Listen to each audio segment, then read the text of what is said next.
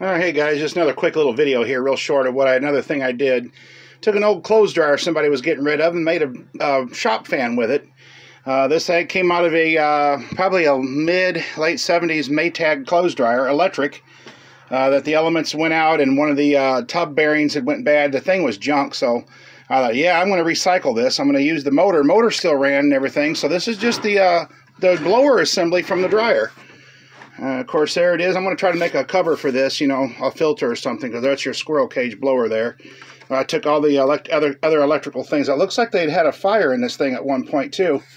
That would have been where one of the other heat sensors would have been for, like, it would have either been an overload or it would have been for one of them sense dry settings. When the clothes are dry, the air gets hotter and it kicks it off when the clothes are dry.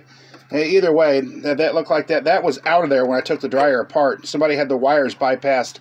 Guys, an electric clothes dryer never ever bypass any of these safety features. This is a thermal fuse. It's still there. I don't need that because I don't have it elements. But anything electrical like that that's got heat sensors and overload switches, don't bypass them. If they're bad, replace them, because that's a fire hazard if you do that.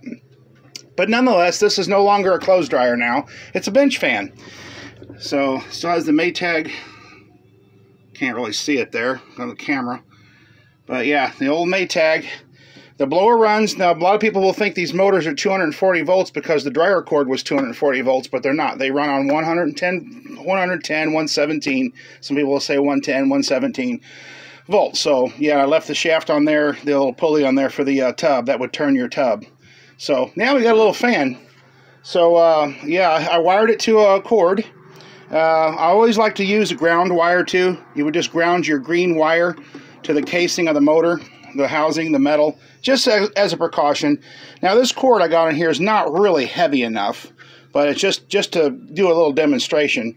And now I have to kind of hold this thing. Well, it's probably going to kick a little bit. I'm doing this one-handed.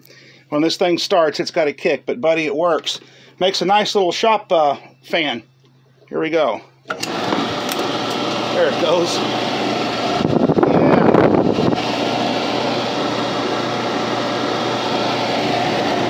Yeah. See if I can get it.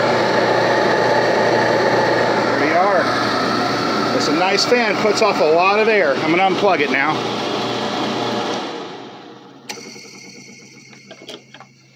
There you have it, guys. Just something you can do with an old dryer if you got one, as long as the motor's still good.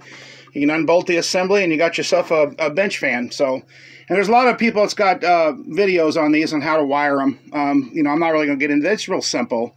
I mean, they're just two wires, you know, and then you got your ground, like I said, on the motor housing, either on here or directly on the motor. Sometimes there's like this one here has a wire that's grounded, but it's still going to the same place. So, well, there you have it, guys. An easy way to make a nice shop bench fan, or put it on your floor if you've mopped floors in a house or a shop or something. You want to dry the floor real quick. This will definitely do it.